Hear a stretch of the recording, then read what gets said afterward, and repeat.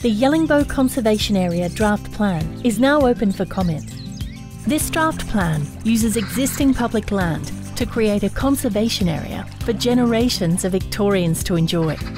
This will include improved water quality, vegetation for threatened species, and opening some areas up for recreation.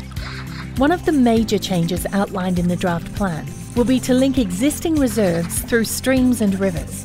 This will allow for greater movement of birds and mammals and a more consistent land management approach. Another change is the phasing out of grazing licences on public land along the waterways. This is being done to improve the water quality of our rivers and streams, as well as improve the quality and quantity of native vegetation along the waterways. We will be working with local landholders one-on-one to discuss impacts, including their water access points and where grazing might be able to be permitted.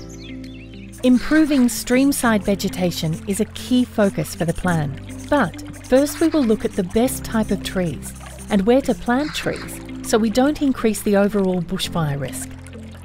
Streamside vegetation is also a practical response to climate change. Recent climate projections show that we will see higher temperatures and less rainfall.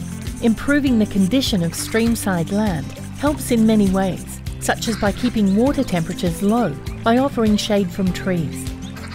The draft plan balances the needs of our natural environment with the needs of local landholders and visitors to the area. To provide feedback and read the detailed draft plan, visit engage.vic.gov.au.